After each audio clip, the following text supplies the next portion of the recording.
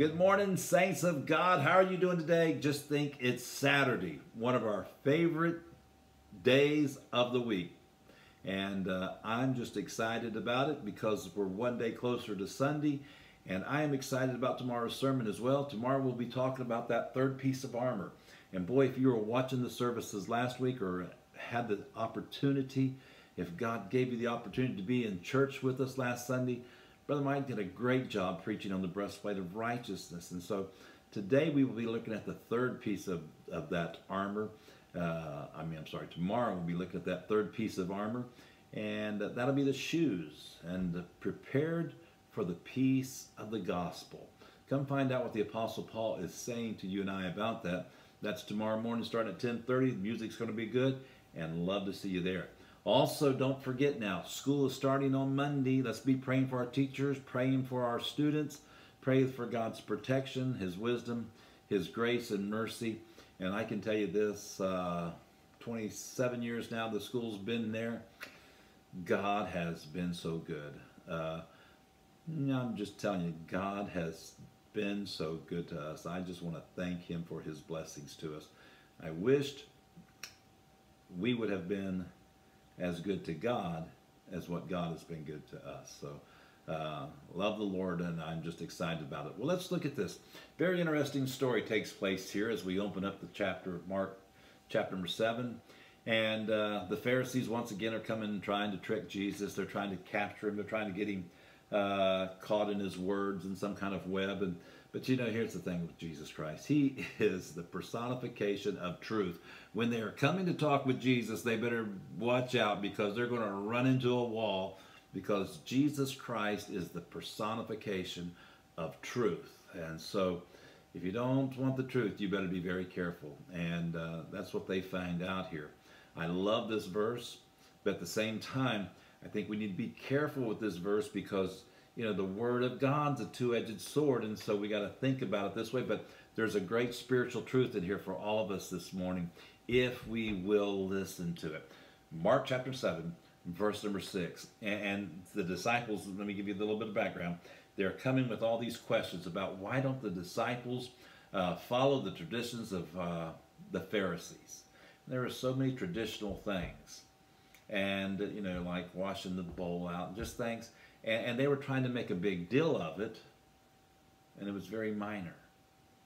And so Jesus answers here, and He says a great truth.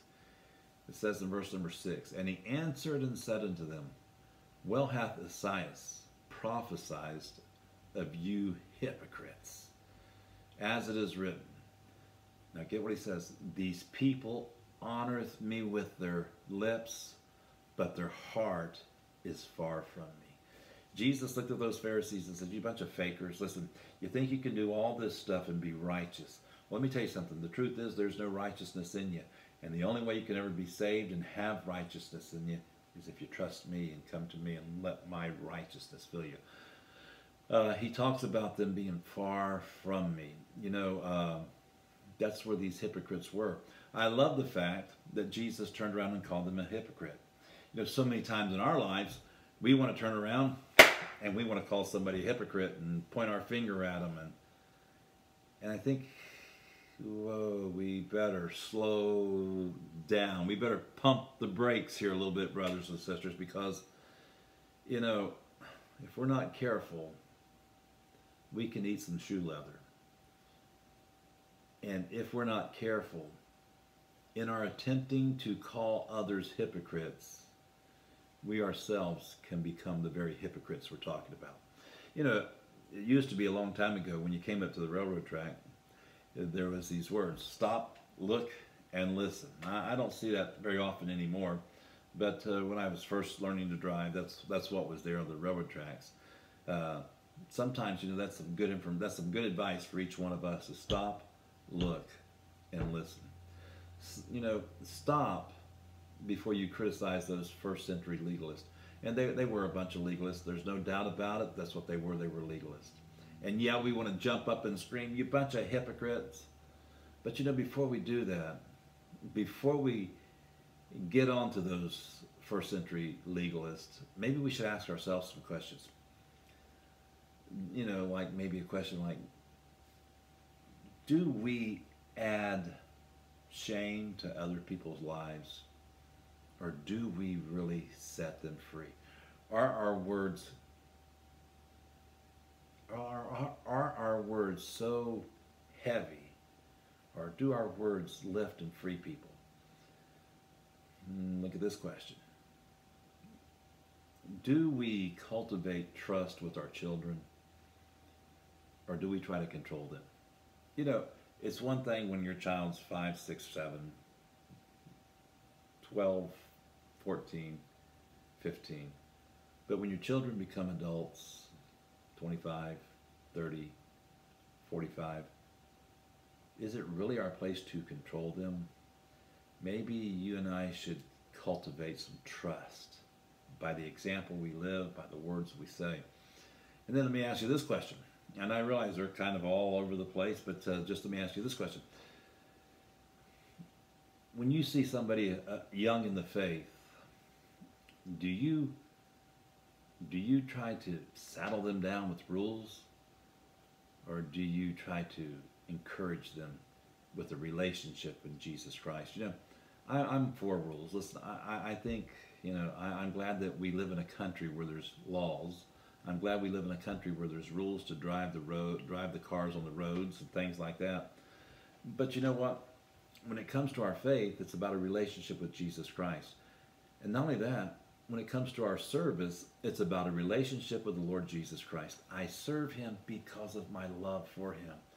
And, sometimes when we saddle people down with rules, well, you don't love the Lord if you don't come to church, or you don't love the Lord if you're not tithing, or you don't love the Lord.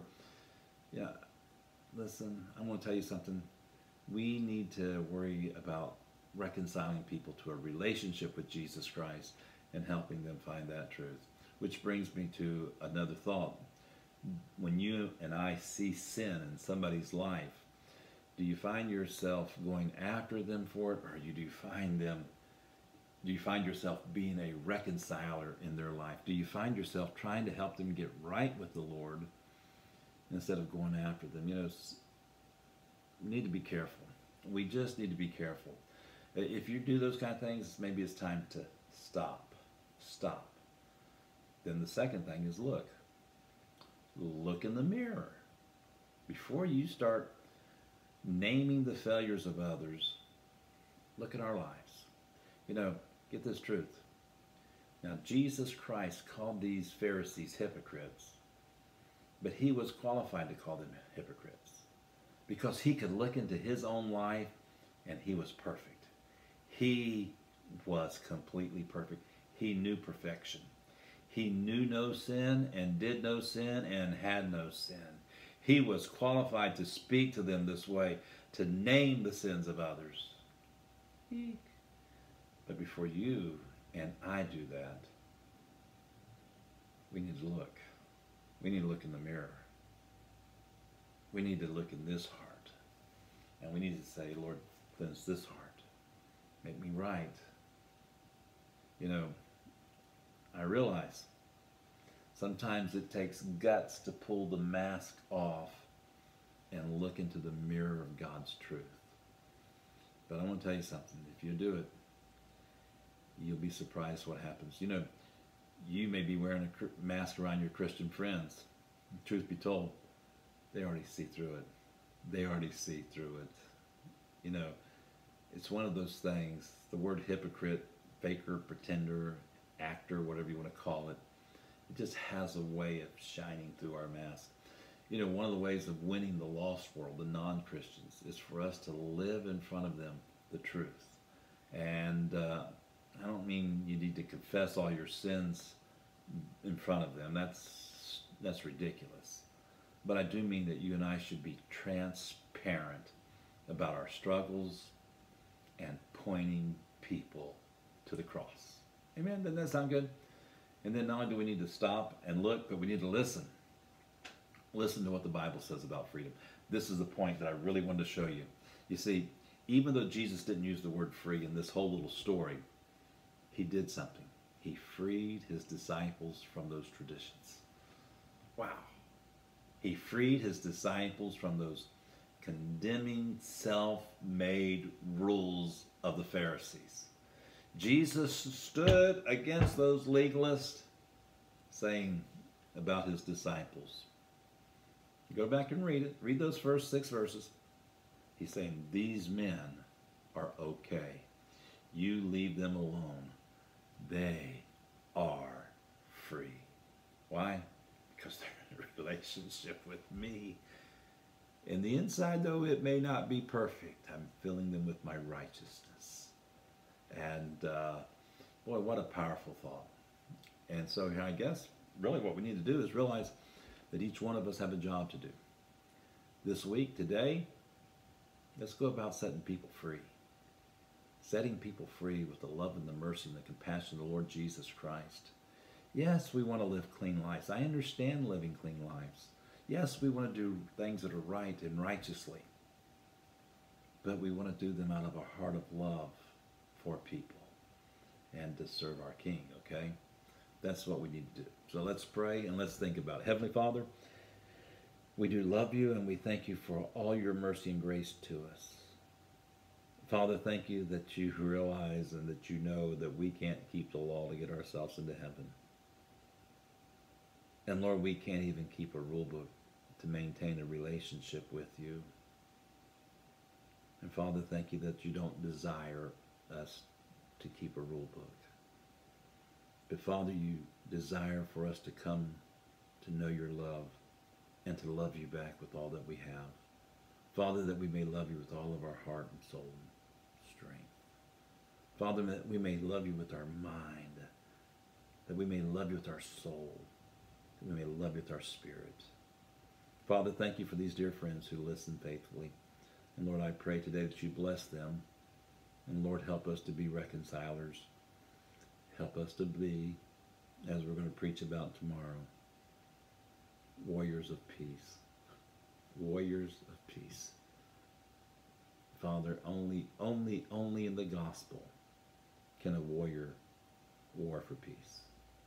Lord, we thank you for it. In Christ's name, amen. All right, go serve your King. God bless you. Bye-bye.